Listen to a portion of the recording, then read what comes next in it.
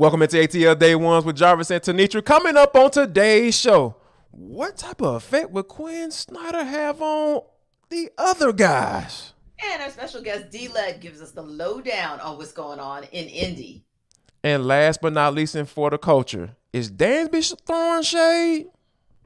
This is ATL Day Ones, part of Locked On Sports Atlanta. And it starts now.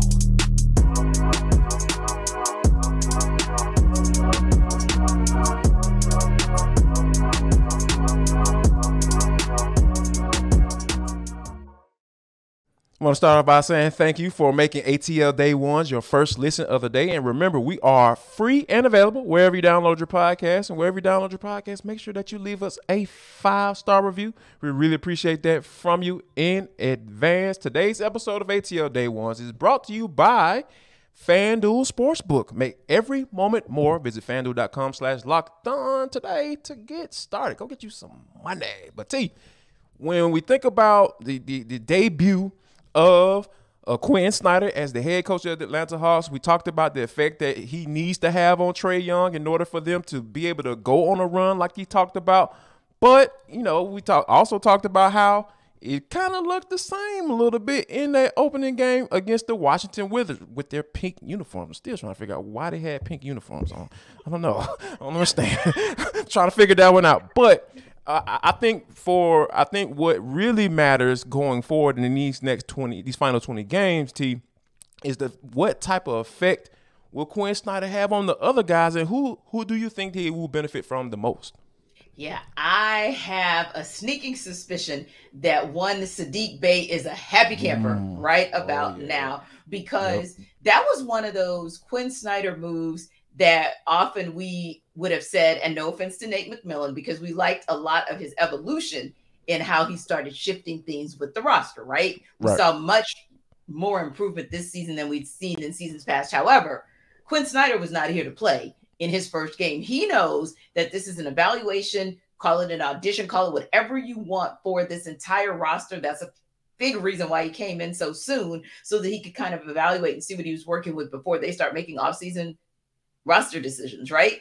And when John Collins missed at a critical moment a basket that he more than should have made, okay, that's Saddiq Bey time. Because at this point, if most of your players are defensive liabilities, then you've got to play to their strengths. And if their strengths are on offense, then bring them in and let them do what they do. I know it didn't amount to an L, but it didn't necessarily have to. It did amount to Saddiq Bey hitting about 50% of his threes and also playing for 27, giving the Hawks 27 solid minutes. So he's my guy where I'm like, you know what? We got something that we saw out of him in the first game under Quin Snyder, and I suspect it's only going to get better for these next 20 and the last 20 of the regular season. I'm with you on that, because when you think about that move was significant to me. We talked about how that was kind of like a positive, right? Being able to make the necessary adjustment, because that's what we've got on Nate for so long when it comes to, like, dude, you have to adjust your doggone rotation. Sometimes you don't need to do the hockey change lines and all that stuff and changing in and out 2 and 3 guys at a time, especially when you see your players starting to catch fire, because we talked about that with AJ Griffin. Now, AJ Griffin has been struggling as of late, and I'm interested to see what his minutes do going down the road. But I do believe that Snyder is what I'm really having some good thoughts about, some good I'm optimistic about, is the fact that he's willing to make those necessary moves that need to be made in order for his team to be successful on a nightly basis, and not necessarily saying, hey, this is what it is, this is my rotation, this is what I'm going with. I've never been a guy to kind of say, hey, well, this is what I'm going to stick with and this is what I'm going to go with. But like I said, with the AJ Griffin piece, though, T, I think that's something that we're definitely going to have to monitor a little bit. Yeah, and I do think he could continue to benefit, because I believe he benefited not so much from Nate playing him, but from some pressure from the front office saying, you're going to play AJ Griffin. He's going to get minutes. And I think that when he got him, he made me look good, in other words, Travis Slinks. There it is. Right. I went after another I know what I'm doing. Right. I went after another Duke guy. I need this one to really hit. Right. Right. Exactly. good thing is our girl, Lauren Williams over at the AJC asked a question of Quin Snyder regarding AJ and his limited minutes. And I thought Quin Snyder had a very introspective, it was simple, but it was still introspective because he said, hey, all players pretty much hit the rookie wall. And I can remember years ago, Trae Young saying something around that 50 or 60 game mark. He was like starting to tap out. And you hear other players, like what, 50, 60 games? So it's understandable because we're at that very mark, 61, 62 games for AJ, coupled with the fact that he played in the Rising Star. So he didn't get the traditional all-star break that everyone else got. So Quin was just saying, hey, recognize he's hitting the rookie wall. We're sure that mentally, physically, I think he's fine, but mentally he'll kind of break out of it and he'll get back to self. What that said to me, Jarvis, is Quin Snyder wasn't going to put a requiem on AJ Griffin from what he saw in that game where he got about 17 minutes and just 2 points out of that game because he knows what he's capable of. It's the rookie wall. It's 60 plus games in. You didn't get an all-star break, the end. So, yeah, I would agree with you. I think AJ Griffin, with just a little bit of a swoon this last week, he's going to benefit, too, from Quin Snyder getting that fresh set of eyes on what he can do. Yeah, and that's what it's all about, getting a fresh set of eyes on this situation because Lord knows they need it. And speaking of eyes, T, all eyes have been on the NFL Combine. We talked about what went down with Jalen Carter yesterday, but another dog got the talking yesterday, T, and I wanted to play this for you and get your reaction because I think I'm not too surprised that Nolan Smith ended up being one of those leaders. Even when he got injured and was done for the season, he was still around the team and doing what he needed to do to be able to help the Dogs get that back-to-back national championship. Kids need to hear this. Stick it out. Just because things get tough, don't run away from things. Like in life, if when things get tough, you're going to quit on your wife, you're going to quit on your kids, you're going to transfer on your wife and kids when things get tough. What if you married to your wife for 10 years and she get cancer, you just going to get up and leave? That's how I think about it, man. You be a man of character no matter what you do, and that's how my mom raised me. Jarvis, the first thought I had, and I promise I'm not saying this to make you laugh, so hold your chuckles. I got you. Yeah, I got you. My first thought was Marcus Mariota. Did you hear what a potential rookie just said? I know it was frustrating. I'm sure it was very, very disappointing because I'm sure Marcus Mariota came in here thinking that he was going to get 2 years and possibly then some to be able to prove that he deserved to be QB1 again. It didn't work out. That's not an opportunity or an excuse to kind of tap out on the team, which unless the rest of the world is told otherwise in that special that you told me about last week, right? It seems like you tapped out. Nolan Smith is the kind of guy that you want because he's the guy who, in addition to what he brings on the field, that's another leader that you can have off the field, if you will. And we're always talking about who's going to help Grady. We talk a lot about who's going to help Grady on the field, but there's a guy that might be able to help him off the field as well because he's a vocal leader. He's obviously an intelligent guy. He understands the game. He has a compassion for the game. And dare I say it, Jarvis, in order for you to see it that way from that commitment standpoint and be able to basically compare and contrast that to real life circumstances, I think that's because you got that dog in you.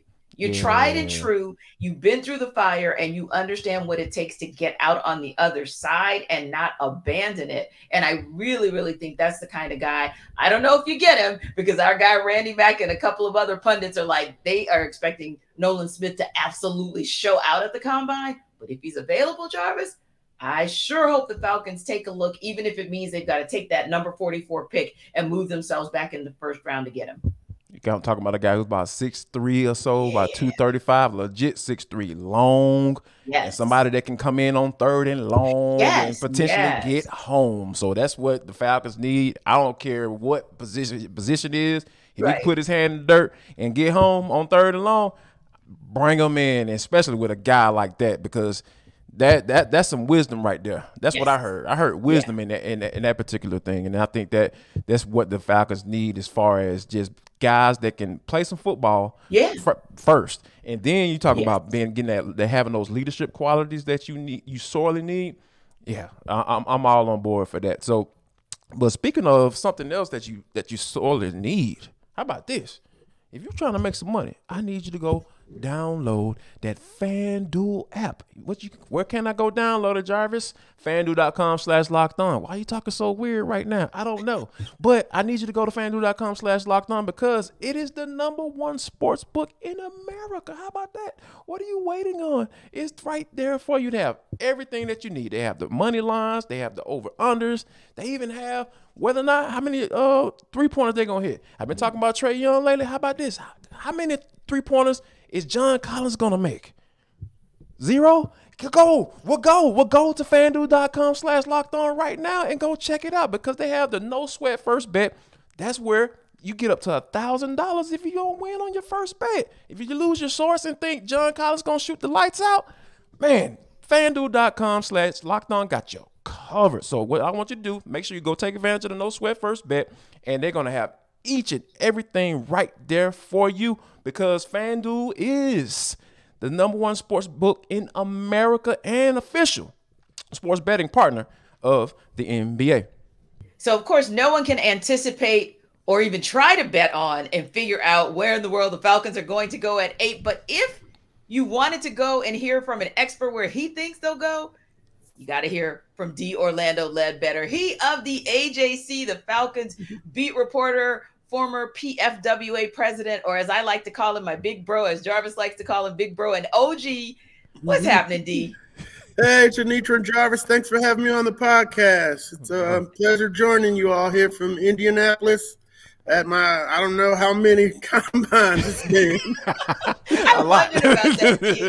Exactly. We're just going to go with a lot. And speaking of being there on the ground, that was one of the reasons we really wanted to reach out to you. We've been talking about you coming on for a while, so we appreciate you coming, especially now because we know that it has been pretty much a 24-hour nonstop for you up there, not just to cover the combine itself or to cover for the Falcons, but also with all of the news that came out about Jalen Carter, of course, with him getting the arrest warrant issued from the Athens Clarke Police Department for reckless driving and racing from that night of that crash back on January 15th, right? That unfortunately took the lives of Devin Willock and Chandler LaCroix. So we know Carter has since turned himself in. He was released from jail, bonded out, and he's actually back in Indy. But it really made us kind of think, what is it like? What has it been like, D, on the ground there in Indianapolis as it relates to Jalen and all of these details now coming out surrounding that night?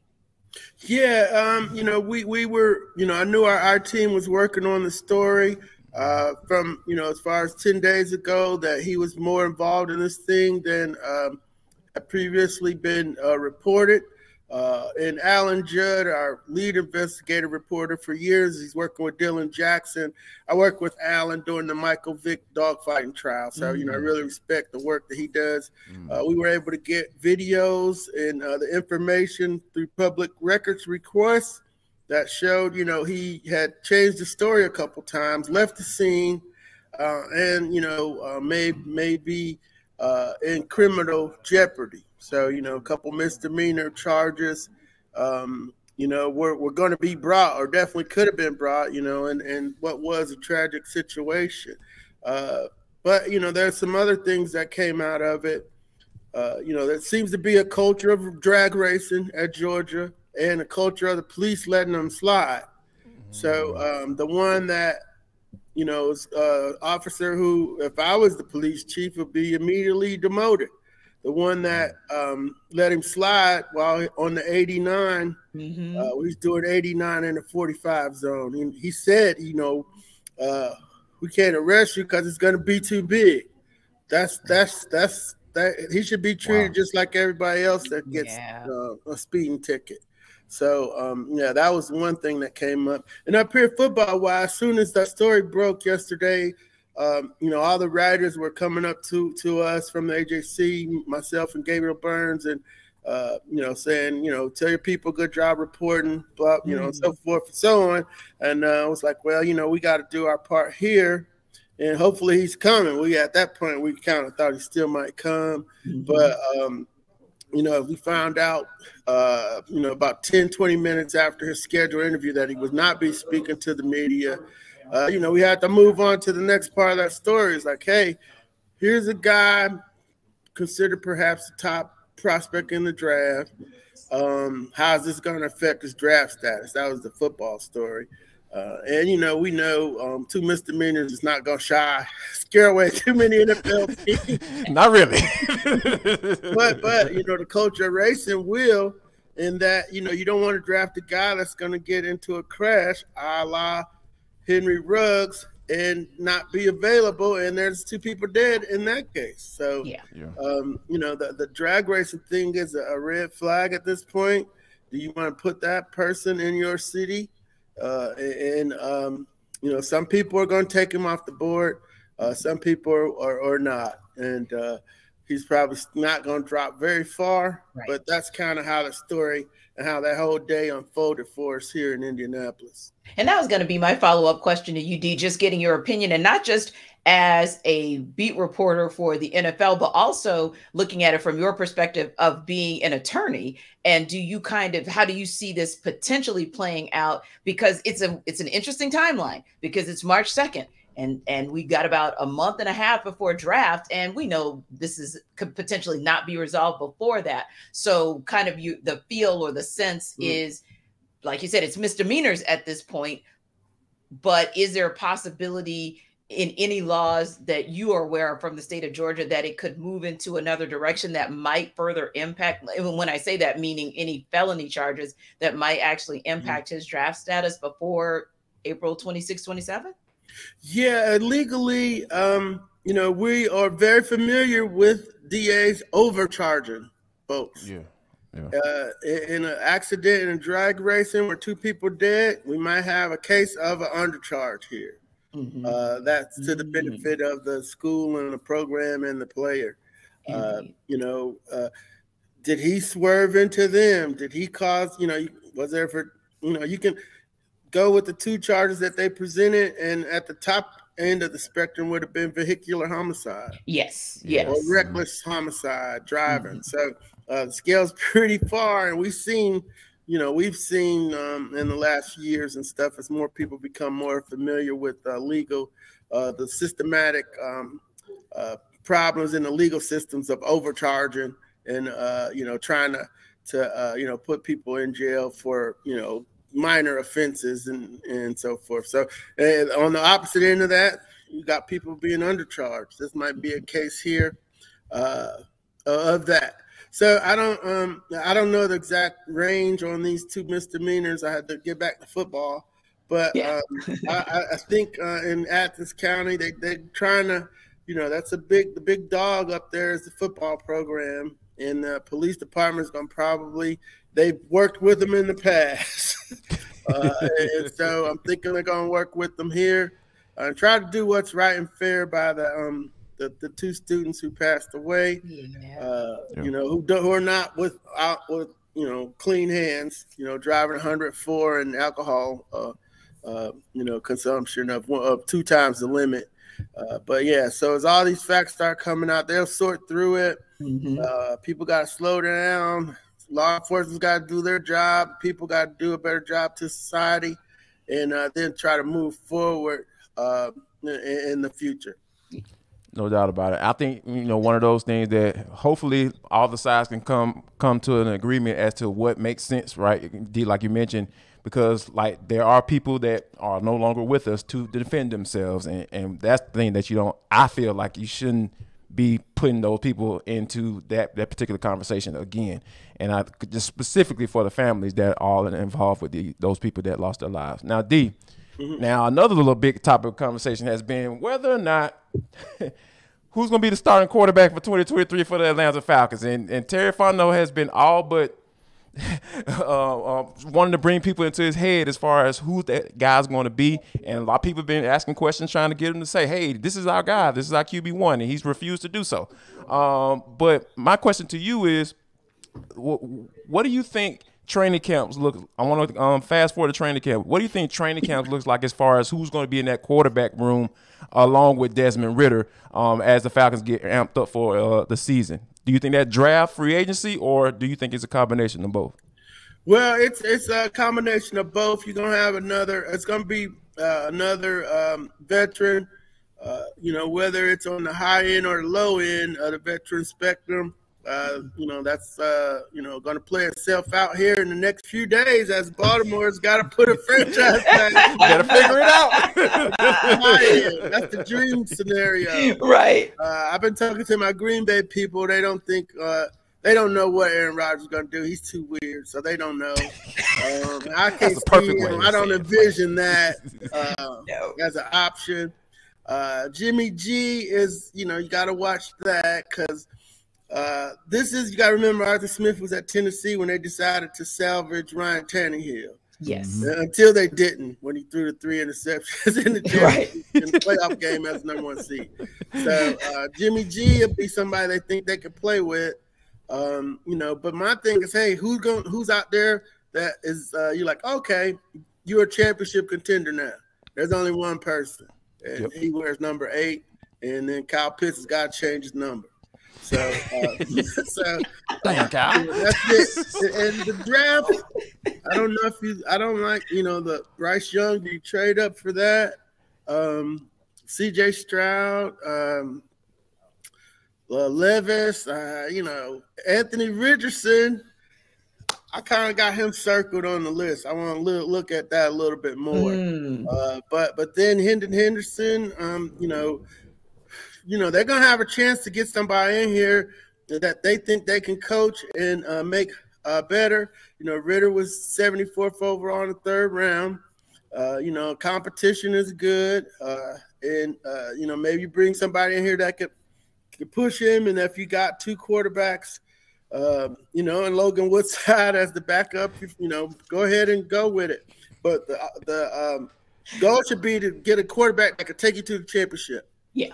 Okay. Not just to get back in the playoffs, but can this person bring a title to Atlanta with the right weapons and building out the defense and all that kind of stuff? So we'll see where they go. They're going to weigh all their options, and if they can't get anything, they'll move forward with Desmond Ridder. Mm-hmm. Speaking of building defense, which is what I'm all for, D. My whole thing is going back to when they hired Ryan Nielsen, right? And they were being very, very cryptic about whether or not they run a 4-3 or a 3-4 defense. But I'm not saying I know everything about football, but what I do know is if you are running a 4-3, that defensive end looks very different than that outside linebacker that's lined up on the outside of that tight end or on the strong side of that tight end. So my question to you is, how do you feel they end up – what do you think they end up moving closer towards when they talk about – I know they say they want to run a multiple, but what do you think they move closer towards as far as from a scheme standpoint, whether or not they have the even or odd front? What do you think they lean with Ryan Nielsen as defensive coordinator? Yeah, they're going to run a 3-4. That's what they've been drafted for. And all they're saying is, hey, we got to play a lot of nickel. Basically, right. Yeah. Translation. Basically. Man, just say y'all going to play nickel when y'all not in the 3-4. He did run a 4-3 down there. And with Cam Jordan and Davenport and the bigger ends, but the Falcons just spent all these resources on these little bitty ends. So 4-4, specifically D'Angelo Malone. D'Angelo, you gonna try to put 25 pounds on them? I don't think so.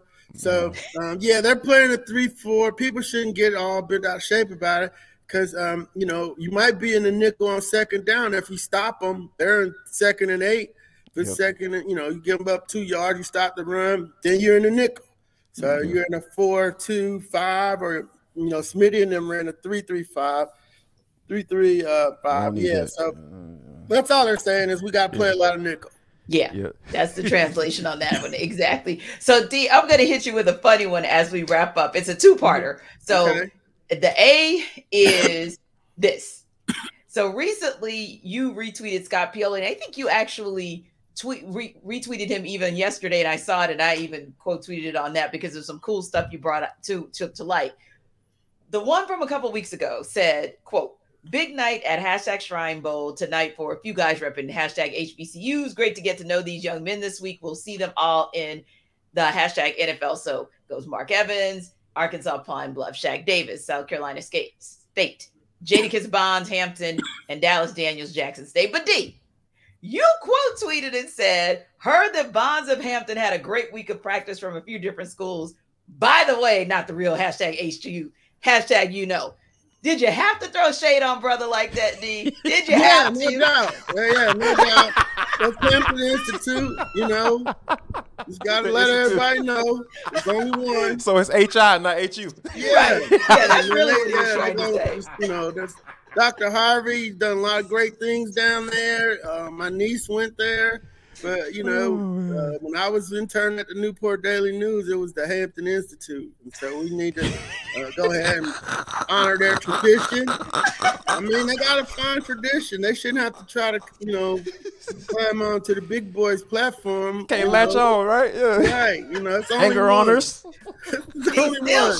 He is still shots fired, still shooting bullets. I But love it's not shade if it's true. Oh. No, There you go. No lies told. Yeah, No lies told. But on a serious note, D, I also know a lot of good stuff out of Scott Pioli's family and their support of HBCU. Yes. You have also been highlighting some of those great players coming from the HBCU tradition. So which HBCU players have you seen, whether it's at one of the Senior Bowl games or Celebration Bowl or even Combines, who you think might have a legit chance to get drafted in April? Yeah, I got to talk to more scouts on Isaiah Lamb from Grayson, the 4A edge rusher. Yeah. He's only 215 pounds. Yeah. He light. Right. He's right. But he got it done. Then the other kid from Prairie View, A&M, and Southern, he's the little 5'11". defensive tackle. Yeah. 5'10", 280, 290. But Aaron Donald was little too. So sometimes the HBCU players are not going to fit on the NFL's measuring chart. And so then, like he did with my man from Detroit, and Jarvis, you'll help me out here. The Jackson State DN, they called him the problem or the truth. Oh, yeah. Oh, yeah. I know you're talking about. James something. James, yeah. Mm-hmm, so they got him in the 4th, 5th round. So he had more sacks the linebacker, than Aiden Miller, Hutchinson. The problem or something was was his nickname. So I can remember nickname. I know you're talking about. James the Problem Williams. And the Falcons, and all truth, need some people that give other teams problems. So that would be James Houston? Does that ring a bell? Houston, Okay. Houston, James that's his name. Yep. There you go. Problem. Yep. So Isaiah Land, where you pick them, but anybody can get to the quarterback. I don't care how much they weigh. You know, they need to come to Atlanta because we haven't seen the quarterback on his butt enough.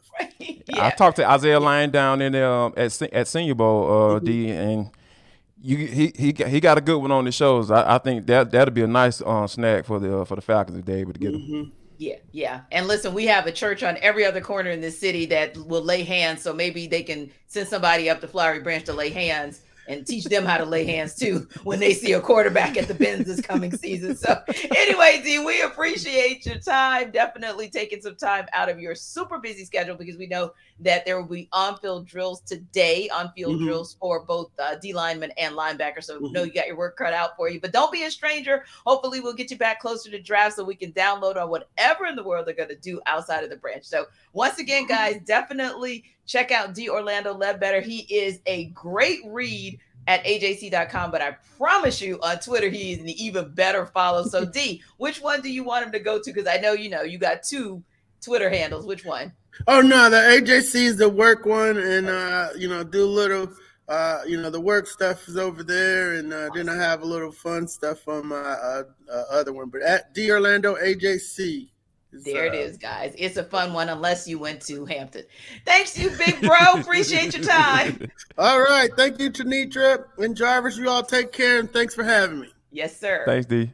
Man, D laid up here dropping these jewels on these folks out here. And throwing shade at Hampton Institute. Yeah, if D calling Hampton Institute, I'm going to call it Hampton Institute as well. But T, this is for the culture. It is the intersection between sports, entertainment, the culture, and sometimes whatever the hell we want to talk about. Because that's just how we get down on the show. Today is no different.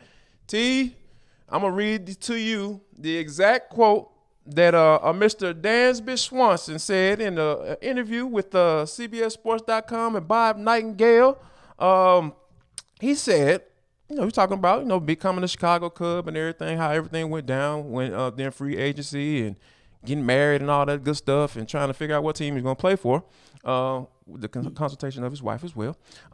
This team, meaning the Cubs, means so much to so many people, which is very similar from the place I just came from. From the gist I've gotten so far, pro sports in Chicago are a massive deal. Pro sports in Atlanta are like, well, kind of a deal. T, is this man throwing shade? No.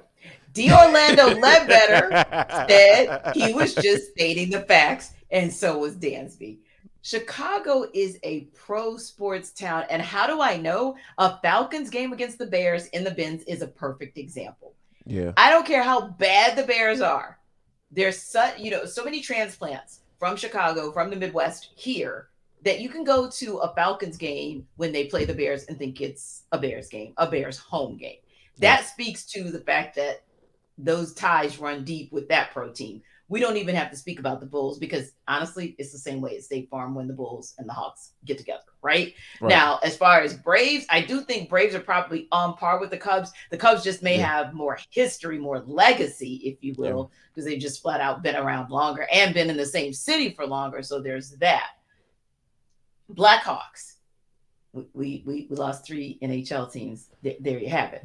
I am still a Blackhawks fan to this day. So you go with them. And then finally, their soccer team sucks, but they don't need soccer because they've got the other 4 bigs. And so we've got our United. But yeah, I don't think he was throwing shade at all because he did acknowledge that this is still a great town. It's just a town where when transplants have to make up their minds on whether they're going to keep their home team like in Chicago or whether they're going to switch over and become a fan of a local team, it really don't happen.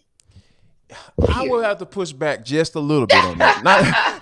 Because here's the thing when you talk about fandom of said teams, like, people in Chicago, they rock with their team, their pro teams. But when it comes to the Braves, though, we rock with the Braves too. Yes. And everybody in the Southeast too. And because when you think about like what TBS and what Ted Turner did and having them broadcast, it was hard not to become a fan of those teams because they were on and they were there. And I got a chance to watch the Cub as well from WGN. That's how, you know what I mean? So growing up, so I think they're right, like you said, they're right on par with each other. But when you start getting to the other teams, that's a case to be made. As a native, I can admit that. That's why he what I'm said saying? it holistically. Yeah, holistically. Pro sports When team. we talking about team to team, like I can line them up. I'm talking about 14 straight division titles, 95, 2021. Y'all got the Cubs got one in 2016. And, before that, I don't even know. I know y'all had one, but... Right, but the fandom is still the same. That's the thing. Like, they've been the bad news bears as the Cubs for 50,000 years, and those fans simply do not bulge.